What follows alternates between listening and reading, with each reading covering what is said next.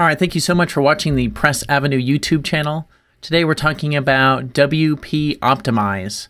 We were asked in the comments on a previous video, WP Sweep, if we'd used this before. And we actually use both for different reasons, and we'll kind of go through that. So WP Optimize is a free optimization plugin. It's more of a freemium plugin. It allows you to do a base set of features for free, and then they have a few paid ones as well. It's brought to you by the people that make Updraft, which is a popular backup solution for WordPress. So it just makes sense that they have an optimization thing as well. So you can optimize, backup, optimize, etc. So here we are on the WordPress plugins repo, and this is WP Optimize. So if you search for this within WordPress, you'll be able to install it on your site. Really quick, if you haven't done so already on our channel, go ahead and hit the red subscribe button and you'll see more great WordPress tutorials just like this one. So we'll go ahead and get into it. We have a WordPress site right here. We've logged in already, gone to plugins, and now we're going to go to add new. After you click add new, you simply search for that WP Optimize. So wait for it to load. Let's do WP. Give it a second here to think about it. And there it is right there. All the Updraft, if you're not familiar with them, all of their product lines kind of have this orange look to it. 800,000 active installations, and they update it all the time. I was recently going to create one for it, and then they updated the interface. So I wanted to wait a bit and then do this video with the new interface. So I installed it. Now I'm going to click activate. Like any even plugin or change to your WordPress website, I highly recommend backing up before you do anything. So this particular site I backed up this morning, so we're good to go. But do make sure you have a backup before you ever touch the database, optimize the database, or even install plugins or anything like that. All right, so it took a little longer than I expected due to the site's server. But here we are at the bottom. It says WP Optimize, and it gives us three options. And then over on the left-hand side at the bottom, it also says WP Optimize. And it may look different depending on what plugins you have installed on your website. So here we are at the top. Again, it's a new interface, so it's a different kind of look. Name at the top. They say they're the #1 optimization plugin, and they probably are.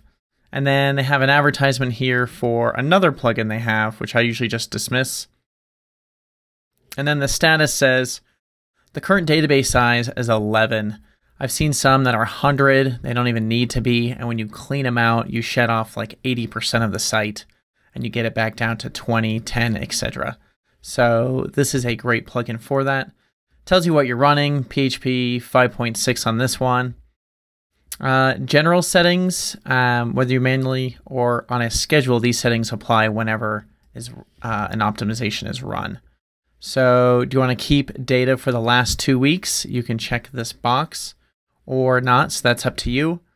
You can enable an admin bar link. So what that looks like is if I click here and I hit save, and what I like about this is it actually gives you the option for the admin bar link as opposed to some plugins like Yoast, etc., which just add them in for you.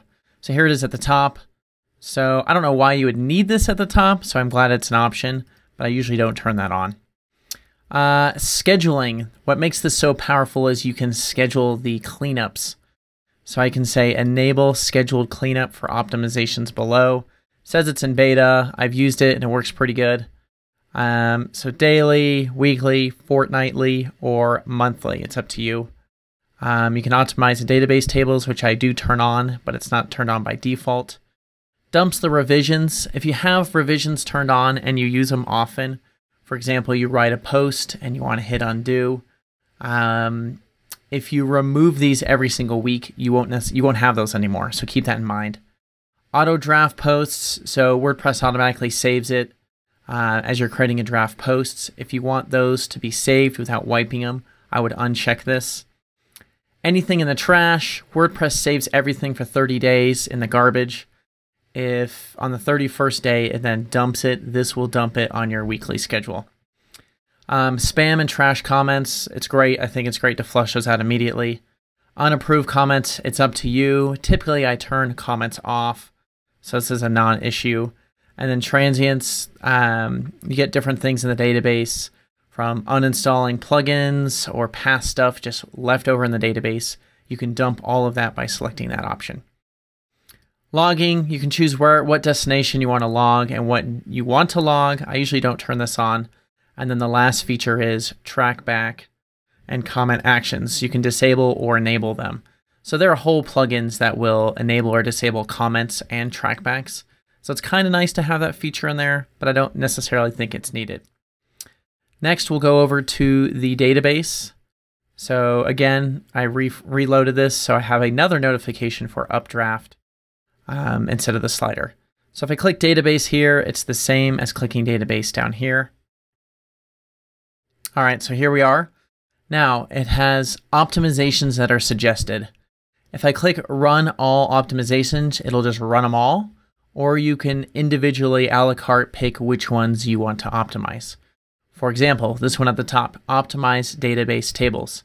So this is the same as logging into my PHP admin, selecting all of your tables, and then clicking optimize, and it'll optimize those tables. So instead of doing that, you have a GUI. I guess you do in my PHP admin, but this one's a little easier. You're already in the back end of WordPress. You can simply select this option here and then run optimization. One thing to note is it has a little notice here. Tables using the InnoDB engine, database engine, which there are 18 of them, will not be optimized. And the reason is what the optimization does is it flushes them out and rebuilds the tables. When you do this with the InnoDB, rebuilding it doesn't actually give you any kind of performance boost. It just rebuilds exactly what was there. Hence, there's no optimization. You can select to run it anyway, and they have a warning, but you can go look up and read. It really doesn't do anything, so there's no reason to force something and then possibly break something. So I actually wouldn't force that. So I would ignore the 18, but other tables that will be optimized are 66 of them, which is great. So if I click run optimization, what it does is it has this wheel spinning around, and it takes a little while depending on how big your database is, how fast your server is, etc. So we'll just give it a second.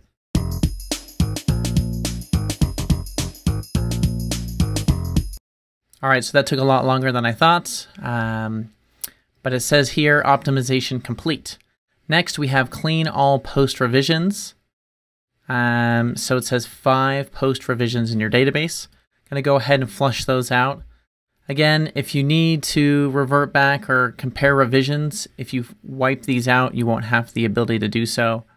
1 auto draft, so I'm going to go ahead and get rid of that. Clean all trash, I don't have any. Remove spam and trash, don't have any. Remove unapproved comments. If you've had an older site, you may have an absolute ton, or you just want to flush this junk out. There's no nice way to do it in bulk from the comments section. Remove expired transients. It does have a notice here where it says warning, intensive on the database. In very rare cases, it may crash, blah, blah, blah. So just keep that in mind. 69 orphan post metas in your database. And then, so we'll go ahead and run this one. So cleaning out the post meta, a lot of plugins will leave just junk behind when you uninstall them. And post meta is a great place for them to store that stuff while the plugin's in use. But after you stop using it, that might not be the case. You simply don't need it anymore. But for the most part, I run it and then I turn it off. So I'll go to deactivate. And then some people do leave it in here so you can come back to it. But it's just part of my kind of normal routine for either quarterly or biannually coming through and checking this. So I'll just go ahead and delete it and be done with it. All right, so thank you so much for watching. If you have any questions like this or about WP Optimize, please leave them in the comments below. Additionally, if this was helpful in any way, go ahead and hit that thumbs up.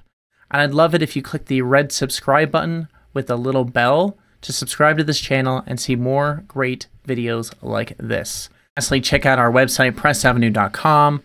You can click Ask a Question and ask a question about anything WordPress related, and we'll try to answer it for you via video. Further down, we've cleaned up some of our categories, so you can see our latest WordPress videos here. And then we have plugin tutorials, Beaver Builder, and more. All right, thanks again for watching. Right below me on the circle, if you hover over it, it'll say subscribe. Go ahead and click that for us. If you click the square right next to it, it'll take you to our website, so you don't have to type anything in. And then over here on the right-hand side, we'll have a best video just for you. And additionally, it'll have our latest upload. Thanks again for watching.